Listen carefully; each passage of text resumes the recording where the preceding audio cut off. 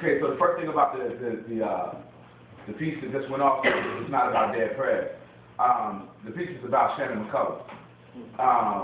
And it's very important, you know, it was his eye at being able to take a couple of days, some shots of years, and a look at some artists' lives.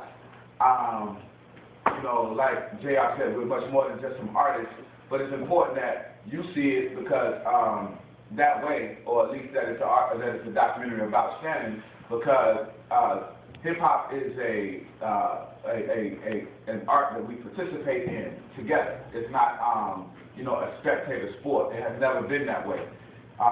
So that also has to qualify my answer about what hip hop is doing, where hip hop is going, because the way we've been served hip hop on this particular plate today only allows you to be able to see, or pretty much relegates it as this specimen on a petri dish for the world to investigate, not in any kind of way, an interactive way, but one to kind of poke at or criticize or be able to be seen as something outside of ourselves, which ain't nothing about how music is, or definitely not how hip hop is organized. So we participate in it from an organized perspective, knowing that each and every person around us has a role. By no means necessary are we so egotistical, even though it is an ego sport, hip-hop can be, to believe that we're doing this by ourselves. We know that it takes a Shannon McCullum to even be able to show you what we're doing, because we can't. You know, and these are the most important people. These are the makers of history. These are the makers of culture, the real producers of real things in life, and are not just the artists sitting in front with the microphone. So to take it and put it into that kind of perspective, where there's this kind of reciprocal relationship in hip hop, then it also kind of insinuates that you all have a role in it as well, and not just the person holding the microphone. Right now, you've been given it what we've seen today, handed down to you from the perspective of the ruling class mind who intends to dominate culture in America. Everywhere we go, hip-hop is regarded as American culture, pop culture. Whether we're in Europe or Bermuda or Africa, Brazil, or in the South Bronx, hip-hop has become pop culture at the hands of the ruling class because it has been able to be defined that way.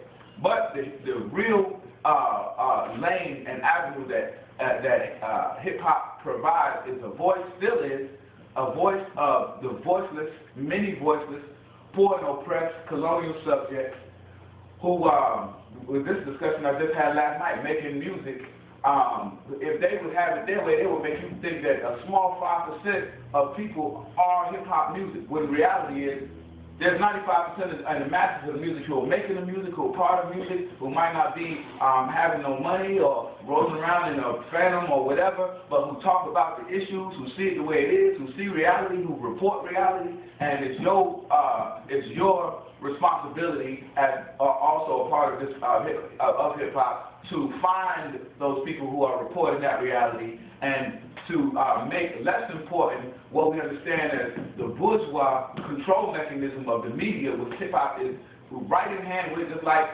the New York Times and the New York Post and the rest, and report it for ourselves and see it for ourselves and be able to be informed by it for ourselves. And that's where hip-hop is going if you choose to let it and take your own brain back and think for yourself. That's where hip-hop is going.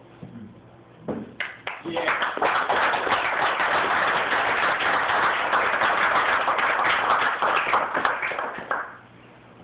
Shabazz. What really stuck out to me, what you just said, is that hip-hop or music is the language of the oppressed, of the masses of oppressed. And it made me think back to slavery. And during slavery, how the slaves, they used to utilize music, they used to utilize hymns to relay messages to each other so that in a fashion and way that the oppressors did not understand. And it's quite interesting. It's really a part of our culture, this thing that's within it. And when I first came here to the Bay, I'm from New York, from the East Coast. I came into the Bay. I see they got this dance. They call it crunk. Dance. Y'all familiar with this dance, crunk? Yeah, like from then, some of y'all familiar with it. From, alright. And then, it's similar to what they're doing in Africa, you know, but they didn't necessarily mold it after them or try to copy them, but, you know, they came up with this dance, with this art form, and then later on discovering that, you know, something similar happened, there in Africa, so it's within our nature. It speaks to us, but, you know, everything has a positive and a negative, and it has to be balanced out right. You know, when Tupac came out, he's one of my role models, growing up, Tupac, you know, he was very political, and he was attacked. You know, there was messages in his music, and the politicians, they openly attacked him, they attacked his message. But if you fast forward to today, you know, you see what rappers always talk about is sex and drugs, and you know, all the, they highlight all the negative aspects of what's taking place in our community, and they glorify it, and they're no longer attacked. You know, they're allowed to operate. So, you know, it's very important, you know, that we support conscious artists, people in conscious music. One of the things I say, you know, as far as this movement is concerned, there are many different ways and levels of raising the awareness of the people. It could be from speaking from the pulpit, it could be from putting in actual physical work in the trenches, it could be through artwork, you know, it could be through hip-hop, you know, whatever the case may be. But there's a positive and negative. And a few months ago, me and Brother JR, we went to visit Mooney, Abu Jamal, who's on death row, about an hour outside of Pittsburgh in Pennsylvania. M1 was supposed to come with us, but due to unforeseen circumstances, we couldn't make it. But, you know, one of the things that Mumia told us, you know, is that he, you know, he wished that they would have utilized music more in the movement and culture more within the movement. And one of the things he also emphasized towards is that we support people like M1. You know, that's the only one he really mentioned, M1. The only one he named. The only one he named.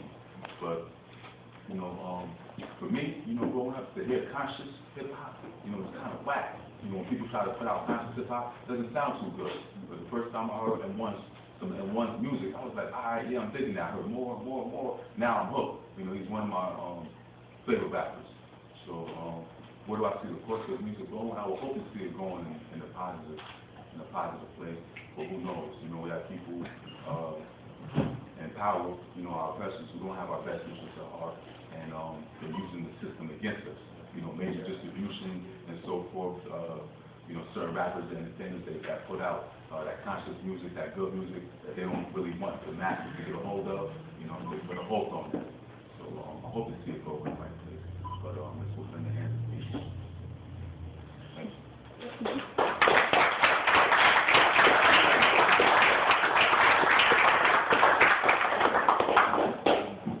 I definitely concur. It's being used against us. Even here locally, you know, we have, you know, our KMEL and these stations, and just like we out here supporting Oscar Grant, we need to be supporting or rallying up, uniting against KMEL. For the simple fact that they're playing the same.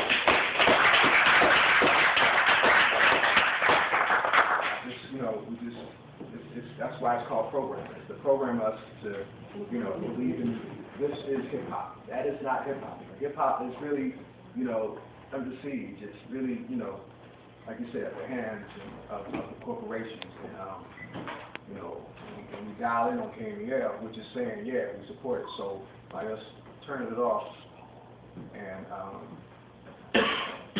supporting underground radio, you know, underground music, you know, that would say a lot. Even with the music videos, you know, I have directed a lot of them here locally, and I have several students under the tutelage, you know, directing them. But you know, the philosophy I've given them is, you know, if the song is whack and you're not feeling it, then don't do it. You know, deny it. You know, it's not about the money. It's about the message and they're listening.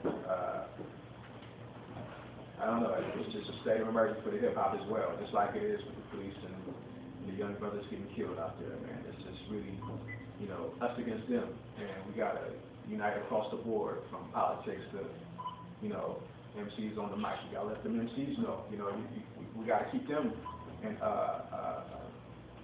at bay. And what I'm looking for, we have to